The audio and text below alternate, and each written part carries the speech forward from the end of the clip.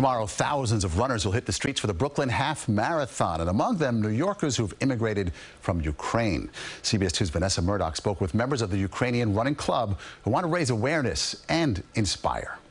The bold blue and yellow of the Ukrainian flag demand attention at Prospect Park. Dmytro Molchanov and Andriy Herasimchik, both proud Ukrainian Running Club New York members, hope the same will happen Saturday during the New York Roadrunners Brooklyn Half. Bring the attention, to spread the war.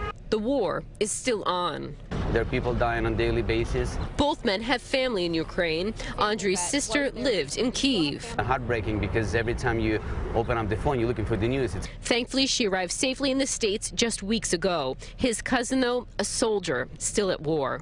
Dmytro's sister, mother, and grandmother live in the South and come face to face with Russian aggression daily. Dmytro visited a week before the war began to celebrate his grandmother's 85th birthday. Nobody really believed that it's gonna happen. The fighting weighs heavy on him. He runs every single day, describes the sport as meditation. But when Russia invaded, it became really hard to run. It's been really difficult to enjoy even running. For Andriy, the opposite happened. Running helped him cope. You have a lot of anger. Putting one foot after the other put his mind at peace. Go for a run, and sometimes you ended up just running way more than you were, planning to do. Both share through the turmoil. Their running club became their community. Our running community turned into protest group and hosted 2 5K runs for Ukraine, raised more than $10,000 to send home. At the half, the Ukrainian Running Club expects to be 50 people strong,